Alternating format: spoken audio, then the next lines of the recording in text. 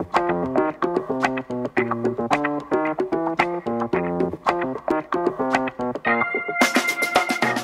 everybody, my name's Stephen Bowles, and you're listening to the Production Channel, where we bring you the latest, greatest around the industry, audio, video, lights, technical, news, broadcast, sports, the whole thing. All that good stuff. And so all the goodies. And so I'm joined by my good friend here, Clem Herod. Welcome, Clem. Yo, greetings. Hello.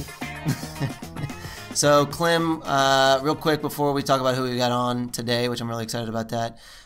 For anyone who's new, listening to the Production Channel, tell them, what are we doing here? What is the Production Channel? Well, Production Channel is just a place for us to gather as a community, talk about our industry, talk about our lives, talk about the things that matter, talk about new technology, how we got our start, where do we see ourselves going, all the things that you want to talk about or feel the need to talk about with a coworker, not during show. That's right.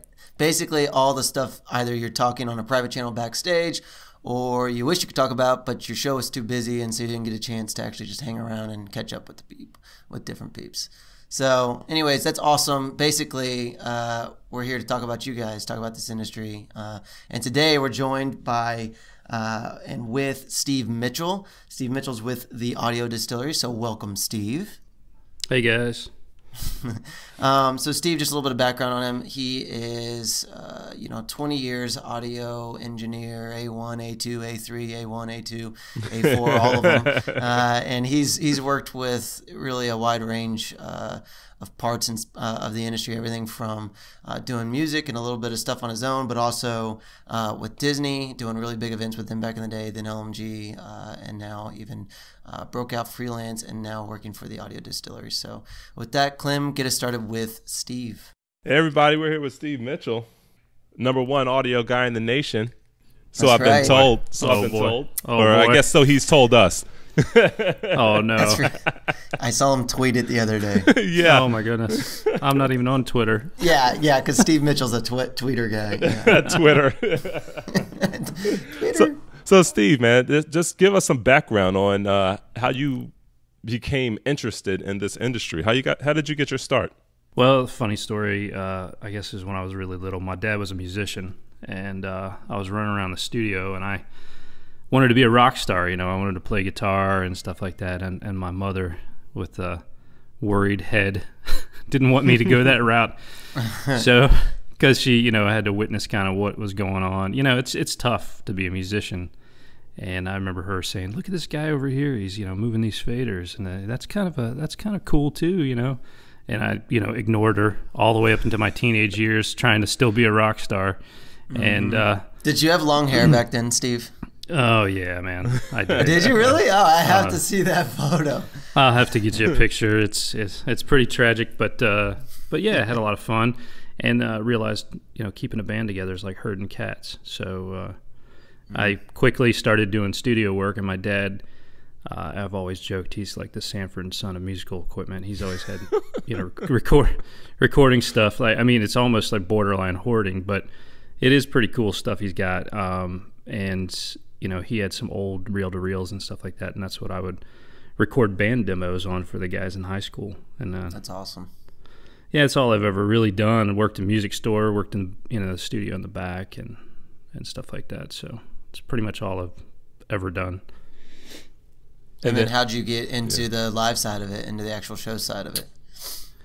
That was weird too. I went to school for recording industry, and I thought I wanted to work Middle Tennessee State. So there's a lot of guys that have gone there. Shane Smith and Brian T. A lot of great audio guys that come out of there. Ironically enough, and I didn't know these guys when we were going there. We didn't know each other until later. Were you there around the same time? Yeah, we were. That's Wow. the crazy part, Small industry.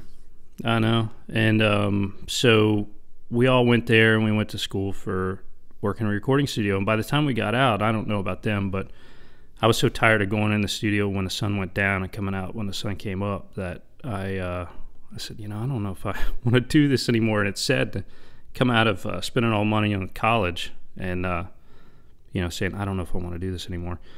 But... And it was a hard road ahead there too, because even though you come out of college, you're going to go spend a couple of years as an intern and just, making coffee for anybody and everybody to, to go any further with it.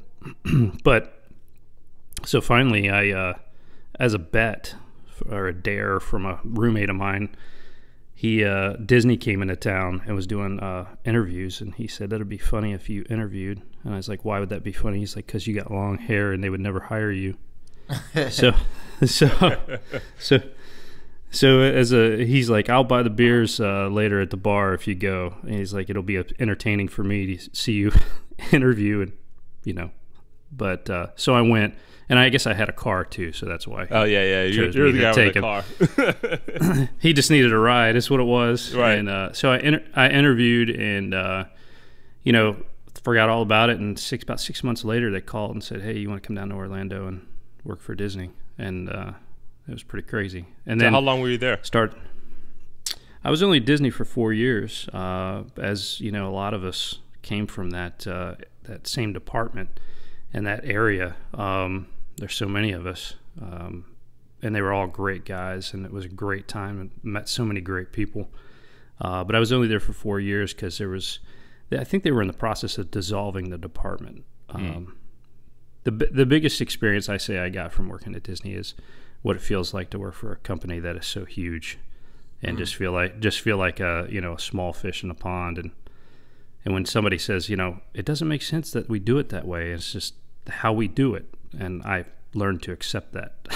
Yeah. So the goods and the bads. Yeah, and that kind of makes me question, like, at what point, or have you changed that mindset of the whole, this is how we do things? Because not just in our industry, so many different industries, the same mentality is that's just the way things are done.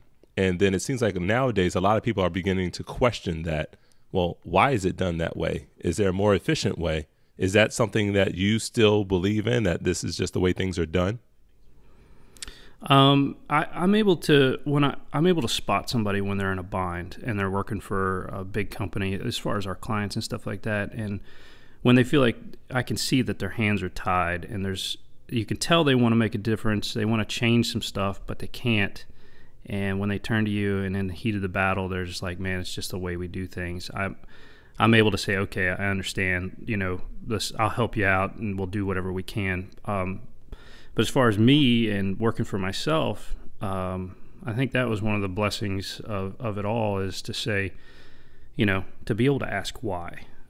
If there's ever a question you ever use in life, is to ask why about a lot of stuff. And, it's one of the things I try and teach my daughter, is like, it's okay to ask why. And if we can't explain it, maybe we need to be doing a better job. But anyway, it's, I try not to get bogged down in that mentality. I don't have to, as far as what I do personally, but I do have to recognize that with some of these bigger companies that we work for.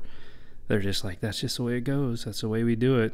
And it's easier to accept it instead of getting really frustrated. I don't know if that answers the question. No, it does. I mean, I know I tend to work with one specific company, and when I work with other people who have experience working with other companies, other production companies, it's nice to learn, new techniques and new ways to do things, because it may be more efficient, may be more effective, and then you can bring it, then that becomes part of your setup or your, process, and being able to share that with other people. Yeah, absolutely. Yeah, absolutely. I think I think a lot of these big companies, you see them bogged down in the big corporate aspect of things. And I think when they get to work with you or myself or, excuse me, a lot of the guys in the industry, I think it's a breath of fresh air to that we're not bogged down in that, and we kind of think outside of the box, and we're able to laugh and joke and bring a little more fun to that, cubicle, stuck in a cubicle mentality. Yeah. It's not a cubicle, but it is at the same time. Yeah. Right. So Steve, you recently went freelance, right? In terms of your kind of professional career. I guess it's been about 5 years now, 4 or 5 years. something like that. So yeah, I guess relatively speaking, recently, yeah. Well, I mean, I guess just in the spectrum of your whole thing. Well, actually, here, let me take that again, actually, because you're right. I was totally thinking Jay when I just said that. It's so funny Yeah. when I asked you that question. Now, about to I was say, yeah, totally it's been a thinking while. Jay the other day. It's been a long while. I'll take that one around again. Here we go. So, Steve, you've been basically freelance for the last 5 years, but before that, you had experience working for like a larger sort of rental and staging or production company, LMG. I actually used to work for them, so love the company, love everybody who works there. But talk to me about that. Like, you know, you went from Disney, right, where you're a part of the massive machine and you almost have no ability. Then you're at LMG, where there's room, you know, to sort of apply your own processes. It's a smaller, more nimble team, but then also LMG grew a lot while you're there. And now you're on your own, where you're kind of either working directly with clients or receiving gigs through groups like LMG and others like that. Just talk to us a little bit about that change from one to the other. Yeah, it was I'd say overall it was a really great experience. I guess Disney, and a lot of people, this is not news to a lot of people that are in the industry, but Disney was kind of the breeding ground for a lot of the LMG employees. Like they were able to cut their teeth and learn a lot there, work with a lot of high-end gear, and when they were ready, LMG would offer them definitely a better deal, and that wasn't hard to do, but they could, and for me, it wasn't just about the money. It was also about following a lot of those great guys I worked with at Disney. They were already over there working at LMG, and I mean, guys like Kevin Bridges, Bryce Hirschner, you know, those guys. I just wanted to stay working with those guys. We all had a lot of laughs. We had a lot of fun. We always learned from each other, and those guys were always pushing themselves to do more stuff and learn more stuff as well. I mean, Bryce Hirschner is just one of the most motivated guys I've ever worked for and worked with. But you know, so it was kind of like, hey, come work with your friends, you know. Yeah. And I said yeah. And I was also freelance with some other companies, but you know, finally took the dive into the full-time job with LMG, and I was there for almost 10 years. And and you know, you got to watch the company grow. It's definitely, then everything was done on a handshake, and you know, small time, more boutique type of mentality. And then as they grew, you know, things weren't a handshake anymore. There was more paperwork involved and stuff like that. But you know, it's a great company, and they're growing in leaps and bounds for sure, and doing amazing things. And I think it got to a certain point, I just said, you know what, I think I still like that small time mentality, and the more stuff you get into where you're just doing it because that's just the way things are, and you know, you're able to get away from that a little bit and do your own thing. I think it was just time for me. So, but that's great because I still get to work with those guys. I still get to work. They have great gear. You know, there's a lot of companies that have great gear, and now I'm also able to work with all different companies that have great gear and great guys. So I'd say that's a benefit. Sorry, as you were speaking about, you know, great gear, and you know, with LMG, you know, they have a lot of things coming in and going out, and a lot of changing equipment and staying abreast on technology. How do you, as a freelancer or independent contractor, stay abreast with gear changing and technology? Do you take classes, or you just kind of learn on site? What do you do for that? That's one thing I want to get better at. It's taking more time. You have to take more of a conscious effort to set, you know, book your own flight to go to a class, or to take that time out in your downtime in the summer to go do those classes and learn those things, or going to a gig a day early because you know it's in a city where one of the companies is, and you're able to go in their shop and check out their new consoles or whatever they are. Mm-hmm. It takes a lot more of a conscious effort to do that, as opposed to when I was working for a company, they would just schedule training, or you know, I lived close by to the shop, and I would just be able to go in and check stuff out. Now, granted, there's shops here too, here in Nashville, So that I've been able to do that as well, but I need to make a more conscious effort to do it. It's just in downtime, when you have a family, you want to soak in all that downtime with your family, and it's hard to say, oh yeah, I gotta go grow my brain, so to speak. Yeah.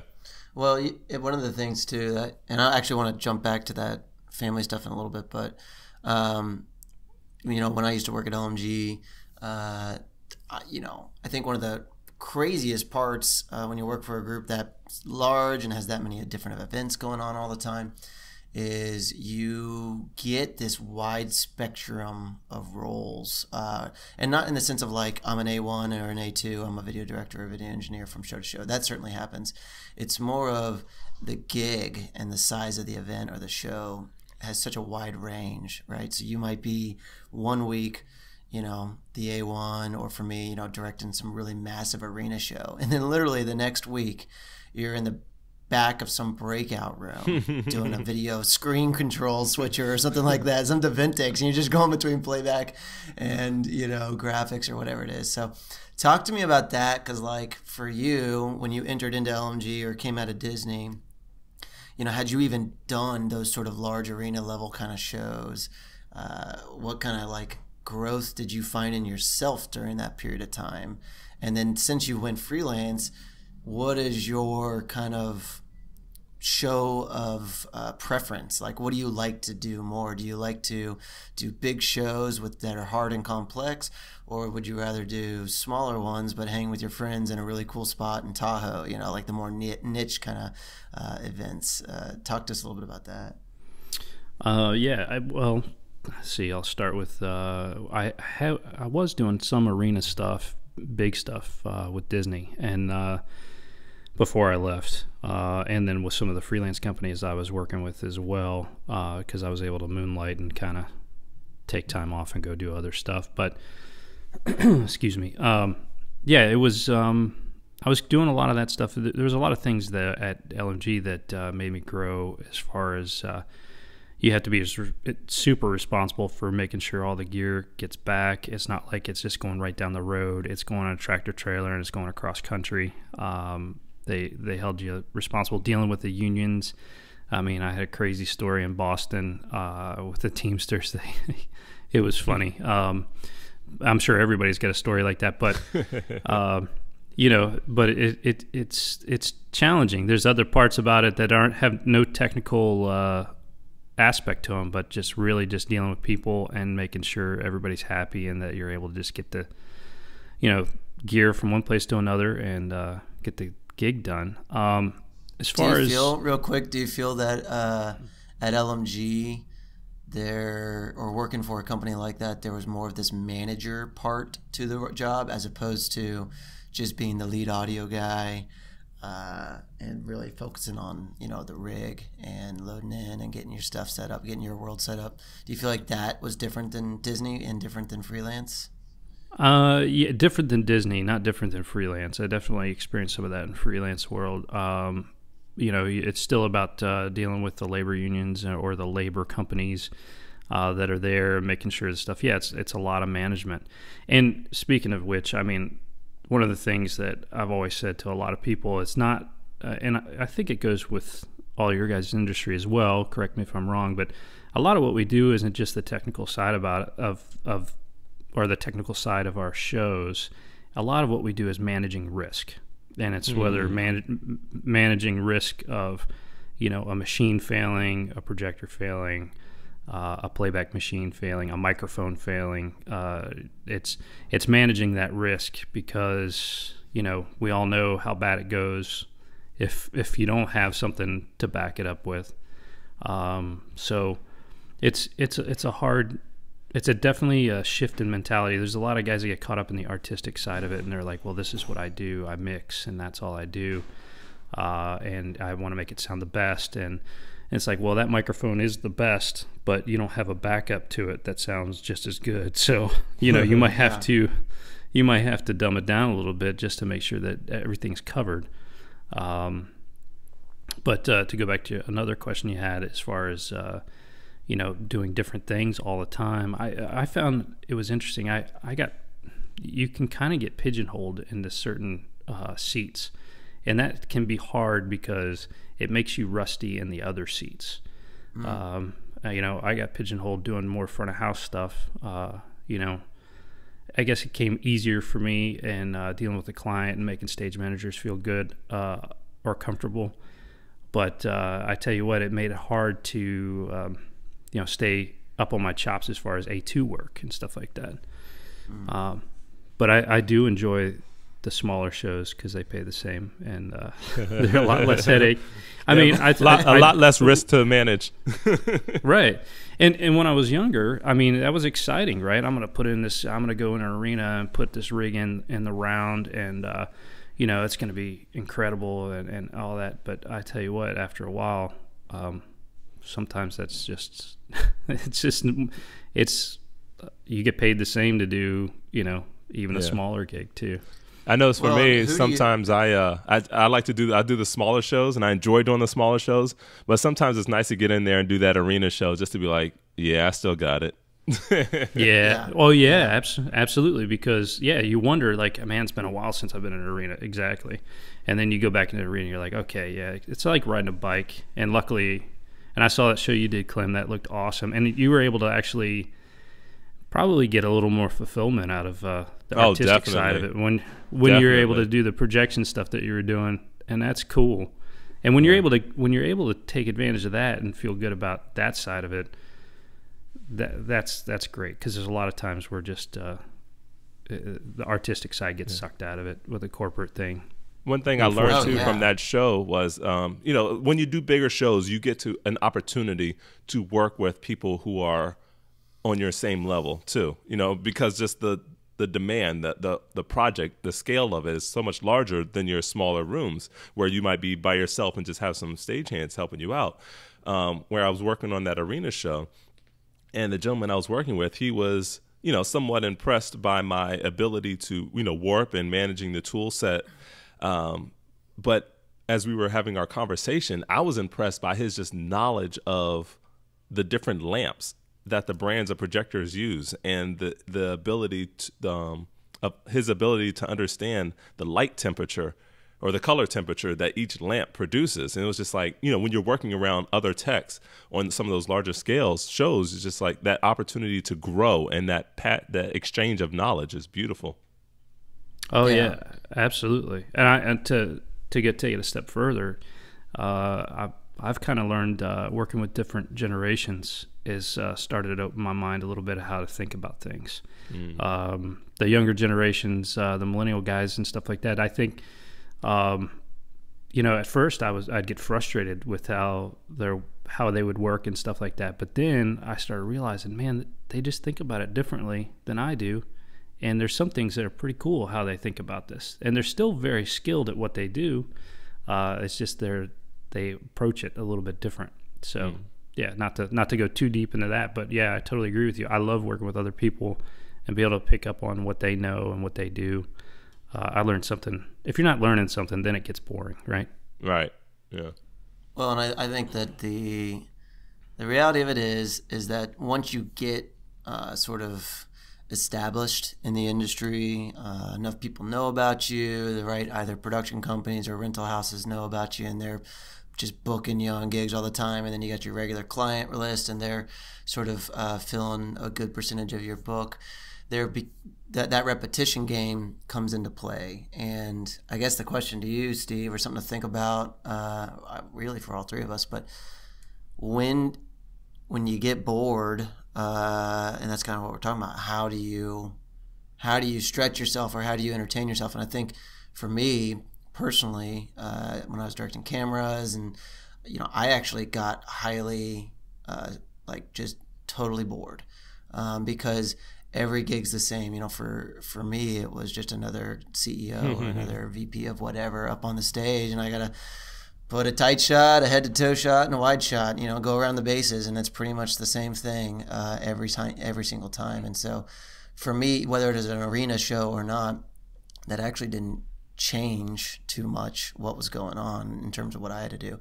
It would be though when I had like music, you know, or bands. Right. That's fun. Right? Essence. For video Didn't you do the particular. Essence Music That's Festival like, once? Oh heck yeah! I mean, I've done Essence. Honestly, the way Final I Four? measure Final Four, yeah, the way I measure a lot of like my like value in terms of like dinner table conversation with my friends and my family is never around, oh my gosh, I shot the CEO of IBM the other day or anything like that. It's always, you know, I had Fall Out Boy, or I had this, you know, Aerosmith or whatever. But I guess to you, Steve, and this is, you know, kind of maybe even pressing like a little sensitive button, but often from what I've seen, you know, the A1 brought in to mix the corporate event doesn't necessarily get to mix the rock and roll often. So how have you sort of navigated that? How much does that, you know, suck or not suck, I guess is the question.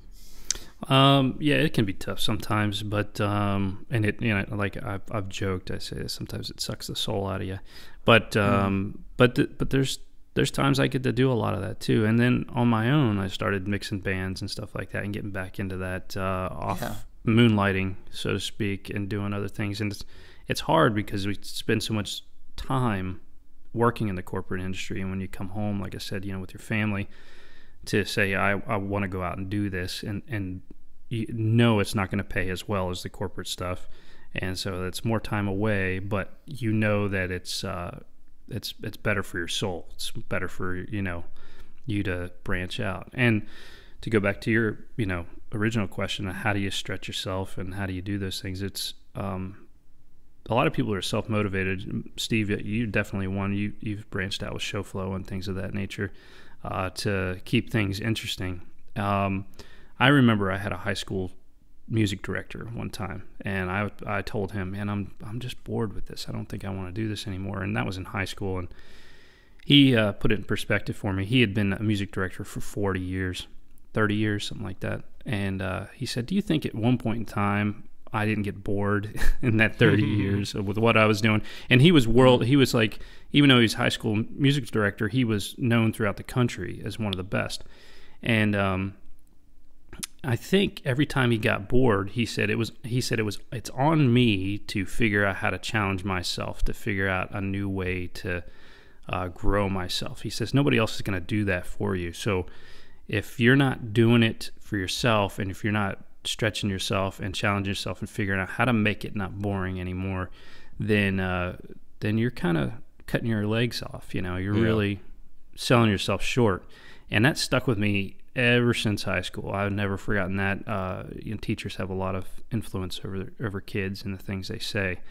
So that really stuck with me. And he helped me out throughout my early stages of doing audio and stuff, of how to motivate and get busy and get on it, and don't slack, and stay motivated. So I give a lot of credit to him. But anyway, yeah, it makes it tough. You know, you have to do it. Whether you do less, you know, or have a little less money, do a little less corporate to push yourself to do some of these other projects that you want to do. I think it's well worth longevity, you know, keeping your longevity in the business, or surviving in the business. And, you know, the definition of making it in the business is making a living doing what you love to do. Yeah. But, you know, in another way, thinking about that monotony and how not to be bored I've kind of thought about that myself and try to figure out how. That's one of the reasons why I left my career is shooting sports. You know, I was shot in Magic games for 15 seasons, but I was just getting bored with it, and I just wasn't feeling fulfilled in that. So one thing that I've started to do is when we're out on these shows and we're gone from our family, I'm trying to take time to get to know the people that I'm working with more. You know, stop having that surface relationship. Let's get deep. You know, tell me about your background. How did you get here? You know, kind of the whole purpose of the production channel in a way for us to reach out and try to get to know each other better and understand how the struggles that we go through in this industry and how we can support one another. How can we help each other to have that work-life balance, or to push through a challenging situation and not get stressed out, and to feel that sense of fulfillment. You know, I started Facebook groups for video projectionists, just so that we can have something somewhere to go to support one another, help each other, when we're trying to figure out a new piece of gear, or we might be stuck, or even the classes that I'm beginning to start teaching, Projection 101, just to help that next generation come up and have a sense of, I'm doing it, but I don't know why I'm doing it, but it seems to work out at the end, but it's super awesome. I think it's so smart, and I think it allows. And you know what, the younger generation coming up wanting to do this stuff, they've got to be so thankful, because a lot of us didn't have a lot of that, Right, so exactly. Good on you for that. That's just amazing. And I think, the sense of community, it is a small industry, relatively speaking, right? So I think if we're all taking care of one another, it's kind of a good thing. And there's some unwritten rules, right? There's some respect on people's clientele and things of that nature that is always important. And if you don't show the younger generation the benefits of that, in the unwritten rules, how else are they going to know it, right? And how else are they going to appreciate it? So right. I think it's awesome. It's definitely a smart thing to do, and it also, like you said, a little more fulfillment as far as when it comes to people, and not just this technical side we do. Yeah, if you invest in people, you'll be a lot more wealthier than investing in gear. Yeah, and to put it in perspective, I've had other friends that work, desk jobs, and they say, "Oh man, I wish my job was as cool as your job." I hear that. I'm sure you guys hear that sometimes too. And when I said, and I can't take credit for this quote. Actually, I got to give Kevin Bridges quote for this, or credit for this quote. He said, "I don't want it to say on my tombstone, 'Here lies the greatest audio guy ever.'" So, so that puts in perspective, like, sometimes it's what you do to, make a living and pay for your, family and your kids, because ultimately it's a job, I mean, it's important, no doubt about it, but it's a job, and family and people are more important, and friends are more important at the end of the day than just what we do for a living, right? Yeah, definitely. That's cool, man. So tell us a little bit about just Steve Mitchell. Where are you based at? Talk to us a little about your family. You mentioned you have a little girl. How's the whole work-life world? How do you make all that work? Well, thankfully, I got to say I have a very, very understanding wife. That she is probably that's a blessing all in itself, is having somebody with you that understands and is okay with the business and being traveling and stuff like that. And from the outsider perspective looking in, it looks like we're gone all the time, but that's not always the case. There's times where we're home for a month at a time, or a couple weeks at a time, and that's quality time. Like, I'm home, and it we're doing whatever my daughter wants to do, whatever my family wants to do. We're trying to take advantage of that time, and it might not be technically in the vacation season, but we may go take a vacation on a week, here or there, and to answer where we're at, we're just outside of Nashville, Hendersonville, Gallatin area. And, since we moved here, things are a little more, slower pace than Orlando. We were living in Orlando for 15 years, and schools are a little bit smaller and things of that nature. And I think it just kind of fits my wife's lifestyle and mine as well. It's just a little more laid back, a little less fast paced, because we're always working in cities that are fast paced anyway. So it allows you to downshift when you get home. Yeah, exactly. We're able to see some wildlife outside and stuff like that, and that's fun. Yeah, exactly. Just kind of roll it back a few notches, and so it works out. That's a common thing you hear, where people, our industry, like, we're traveling to Vegas, right? Whatever, 8 times a year, or to Manhattan, or to Orlando, but then we're coming home to these, like, quieter, smaller places. I think people like friends of ours that are in Montana, Right. or Tommy, who's got like, or used to have a cabin up in North Carolina. I think he's in Georgia. Oh, yeah. But point being, like, that whole approach of I go to the busy to go work, but then I retreat, to the quiet and to my home and to my family. I think that's fascinating. Anytime I think about some of these production companies, like the agency ones in like New York City, the idea of chaos in the city or the busyness of that, even like in your office, then you're going to the show, or it's another type of, sort of busy, frantic chaos. Yeah. And then when you come home, you're still coming home, and you're going to the office and working inside this, a place. And so again, we need those sort of production companies to exist, because those are the ones who sort of book the gigs, and then, we get to come out on them. But particularly on this call, the three of us, where it's more of either show operators or vendors, we don't have to do that, right? We get to just go and then be off, and then go and then be off, which is, that is, I think, one of the more beautiful parts of this industry. To an extent, we're almost like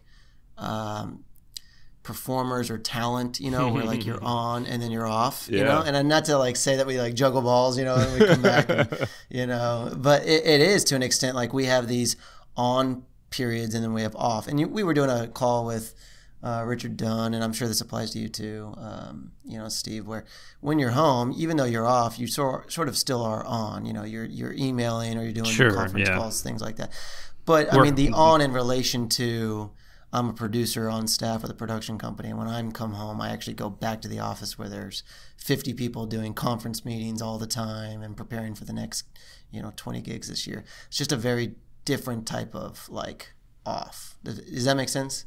Oh, absolutely. Oh, yeah. Absolutely. I mean, I'm still working on drawings and, Right. Paperwork and stuff like that for my next gig. But I can kind of pick and choose when I want to do that. When my daughter goes to bed, and I can take advantage of that time at night where, and during the day I can, spend all the time with her. So it's definitely, we found a way to balance it. And my wife, thankfully, is very accepting of it. And she's been so great about it. She's kind of very familiar with the business. So it's, when you find somebody else who's okay with it, you can make it work, Yeah. Steve, does your wife work?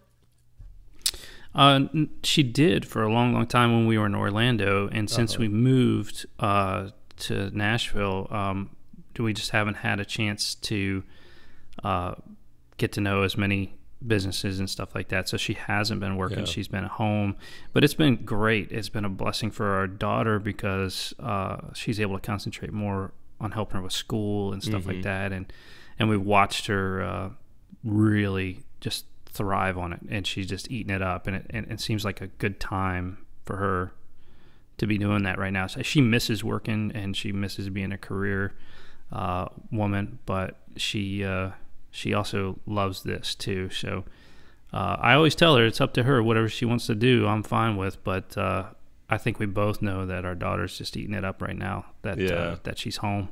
Yeah. So yeah. That's cool. Well, hey, Steve, so just kind of a fun last one. Do you have any good war stories or anything like that? Rig fell out of the sky or CEO's mic dropped out. Do you have any go-to war stories? Oh, my goodness. It's so hard to pick There's one. There's too many. There was, I guess if I go back far enough, then there's, we're not legally bound to any kind of trouble. There's some kind of statute of limitations. So if I go back to like Disney days or something like that, I think I'll tell a story about that. We had we talked about IBM. It was a high exec of IBM, and they wanted to do this big what they called a magic mirror reveal. And it's funny, if anybody listens to this, they're going to be like, "Don't tell that story." But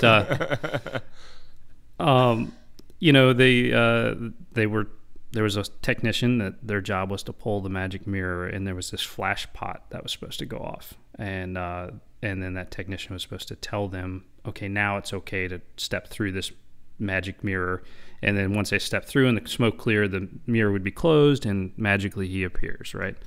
They were always about this gimmicky stuff, Disney. They were all about it. The problem is I think they were a little understaffed, and so the technician, in order to just pull this big sliding mirror, it was all they could do. They had to muscle into it, and so the cue came. They heard it on the headset, and they pulled the mirror. And when they went back to tell the CEO or executive when to walk forward, the CEO walked forward as soon as the mirror moved. So nonetheless, he walked right through a flash pot and singed the snot out of his suit. Oh no! As his eyebrows, everything, right? And my gosh. yeah, within minutes, they had suits from all over. Probably the legal team probably flew in from California or something like that really fast to, please don't sue us. And Oh my goodness. but it was funny, and thankfully the guy had a really good. He was okay, and he had a really good sense of humor about it. The next day when he came out on stage, he brought a fire extinguisher with him and set it down next to the podium. So I was like, that guy's a good sport. Of course, he's probably got lifelong Disney tickets from here on out. But Right. But yeah. So Yeah, anyway, that's a good one. I like it. has nothing to do with audio either. So Most of them don't, that's the funny thing. Yeah, it's like not my department. Right. exactly. Well, that's cool, So, man. Well, Steve, I really appreciate you joining us today, man. This was awesome. No, I appreciate it. It's an honor to talk to you guys. I love seeing you guys and working with you guys, and I'm sure I'll see Clem here before too long. Hopefully, right. I come back right. to Orlando. I'll visit you in your office there, Steve. Yeah, you should. I know I don't get to gig as much anymore, but hey, I get to go to a normal 9-to-5 job, only it's way more fun and interesting. Yeah, So, it's cool, love it. man. Yeah, you got a great gig, man. I love it. Well, thank you guys very much for having me. I appreciate it. Yeah, thanks, Steve. Well, hey, again, you guys been listening to the production channel. This is the kind of stuff you get. This is real stories from real people around our industry. So we really just appreciate you today, Steve. And for everybody else out there, if you have a great idea or a great war story or something you want to share, please do reach out to Clem or I, and we'd love to get you on here. With that said, we'll catch you guys next week on the production channel. Chatter.